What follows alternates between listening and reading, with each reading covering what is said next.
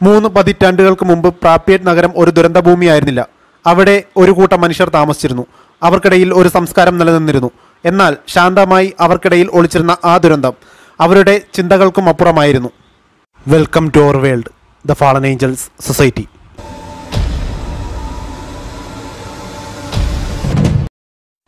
മനുഷ്യരാശി കണ്ട ഏറ്റവും വലിയ ആണവ ദുരന്തമായിരുന്നു പഴയ സോവിയറ്റ് യൂണിയനിലെ ചെർണോബിൽ ദുരന്തം. 1986 ഏപ്രിൽ 26 പുലർച്ചെ ഉണ്ടായ അപകടത്തിൻ്റെ ആഴം പ്രപ്യാറ്റിലെ ജനങ്ങൾ മനസ്സിലാക്കുന്നത് അപകടം നടന്ന് ഒരു ദിവസത്തിന് ശേഷമായിരുന്നു. അത്രയും മണിക്കൂറുകൾ കൊണ്ട് മനുഷ്യൻ ഒരിക്കലും അനുഭവിക്കുവാൻ പാടില്ലാത്തത്രയും റേഡിയേഷൻ അവിടുത്തെ ജനങ്ങൾ ഏറ്റുവാങ്ങിയിരുന്നു. ഓട്ടോമാറ്റിക് റീഫ്യൂവലിംഗ് ടെസ്റ്റിന് വേണ്ടി സുരക്ഷാ സംവിധാനങ്ങൾ നിർത്തലാക്കി നടത്തിയ ഒരു പരീക്ഷണമായിരുന്നു സ്ഫോടനത്തിന് കാരണമായത്. സ്ഫോടന സമയത്ത് തന്നെ 28ഓളം പേർ തൽക്ഷണം കൊല്ലപ്പെട്ടിരുന്നു. ക്രെംലിനിൽ നിന്ന് വന്ന അടിയന്തര നിർദ്ദേശമനുസരിച്ച് പ്രപ്യാറ്റ് നഗരം ഉദ്യോഗസ്ഥർ ഒഴിപ്പിച്ചു. 43,000ഓളം തദ്ദേശവാസികളെ 3.5 മണിക്കൂർ കൊണ്ടാണ് അവിടെ നിന്നും ഒഴിപ്പിച്ചത്. ജനങ്ങളെ ഒഴിപ്പിച്ചെങ്കിലും ദുരന്തത്തിൻ്റെ ആഴം കുറഞ്ഞില്ല.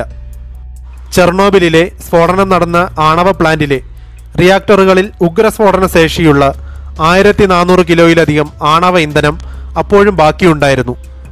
3 മുതൽ 5 മെഗാടൺ വരെ സ്ഫോടനശേഷി അതിനുണ്ടായിരുന്നു. ഹിരോഷിമയിൽ വീണ ന്യൂക്ലിയർ ബോംബിനേക്കാൾ 300 മടങ്ങ് പ്രഹരശേഷിയായിരുന്നു അത്. ആണവ പ്ലാന്റിൻ്റെ 320 കിലോമീറ്റർ റേഡിയസിലുള്ള എല്ലാം കത്തിച്ചാമ്പലാവുകയും സ്ഫോടനത്തിലൂടെ ഉണ്ടാകുന്ന അതികഠിനമായ റേഡിയേഷൻ യൂറോപ്പ് മുഴുവൻ വ്യാപിക്കുകയും ചെയ്യുമായിരുന്നു.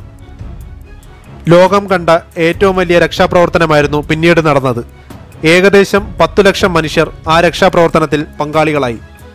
ലിക്വിഡറേറ്റേഴ്സ് എന്നറിയപ്പെട്ട അവർ മാരകമായ റേഡിയേഷനിലേക്ക് എക്സ്പോസ് ചെയ്യപ്പെട്ടു.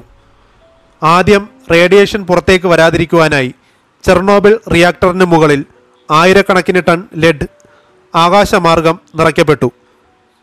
ഇത് കൂടുതൽ പ്രത്യാഘാതങ്ങളുണ്ടാക്കി. റിയാക്ടറിലെ ചൂട് കാരണം ഉരുകി ആവിയായി അന്തരീക്ഷത്തിലേക്ക് ഉയർന്ന ലെഡ് പിന്നീട് പല കുട്ടികളിലും മാരകമായ അസുഖങ്ങൾക്ക് കാരണമായി തീർന്നു. ആ കുട്ടികൾ ചിൽഡ്രൻ ഓഫ് ചെർണോബിൽ എന്ന പേരിൽ ആ ദുരന്തത്തിൻ്റെ ജീവിക്കുന്ന രക്തസാക്ഷികളായി. രക്ഷാപ്രവർത്തനത്തിന് ആദ്യമായി റിമോട്ട്ലി ഓപ്പറേറ്റഡ് വെഹിക്കിൾസ് ഉപയോഗിക്കപ്പെട്ടെങ്കിലും റേഡിയേഷൻ്റെ തീവ്രത കാരണം അതിലെ ഇലക്ട്രോണിക് ഉപകരണങ്ങൾ തകരാറിലാവുകയും അതിനാൽ ആ ശ്രമം ഉപേക്ഷിക്കുകയും ചെയ്തു. പിന്നീട് ആണവ നിലയത്തിന് മുകളിൽ ചിതറിക്കിടന്നിരുന്ന റേഡിയോ ആക്റ്റീവ് അവശിഷ്ടങ്ങൾ നീക്കം ചെയ്യുന്നതിനായി മനുഷ്യരെ തന്നെ നിയോഗിച്ചു.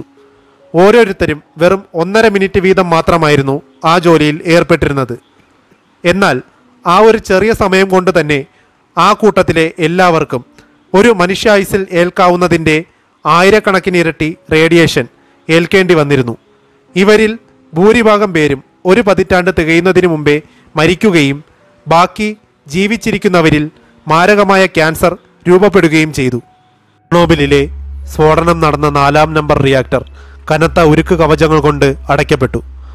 ആദ്യം റിയാക്ടറിന് മുകളിൽ നിക്ഷേപിച്ച ലെഡിന് ചുറ്റും 4 ലക്ഷം മീറ്റർ ക്യൂബ് കോൺക്രീറ്റും 7300 ടൺ സ്റ്റീലും ഉപയോഗിച്ച് ഒരു കവചം നിർമ്മിക്കപ്പെട്ടു. അതിനുള്ളിൽ ജ്വലിക്കുന്ന ന്യൂക്ലിയർ ഇന്ധനം ഇന്നും നിലകൊള്ളുന്നു. ഈ കവചം നിർമ്മിച്ചതിനാൽ റിയാക്ടറിൽ നിന്ന് പുറത്തേക്ക് ബഹിർഗമിച്ചിരുന്ന റേഡിയേഷൻ നിയന്ത്രണ വിധേയമാക്കുവാൻ സാധിച്ചു. എന്നാൽ പ്രപ്യാറ്റ് നഗരം ഇന്നും അനാഥമായ ഒരു പ്രേത നഗരമായി അവശേഷിക്കുന്നു. ഭൂമിയിൽ മാരകമായ റേഡിയേഷൻ ഏറ്റവും കൂടുതലുള്ള സ്ഥലമായി ഈ നഗരം ഇന്നും നിലകൊള്ളുന്നു. ഇന്നത്തെ വീഡിയോ നിങ്ങൾക്കെല്ലാവർക്കും ഇഷ്ടമായെന്ന് വിശ്വസിക്കുന്നു.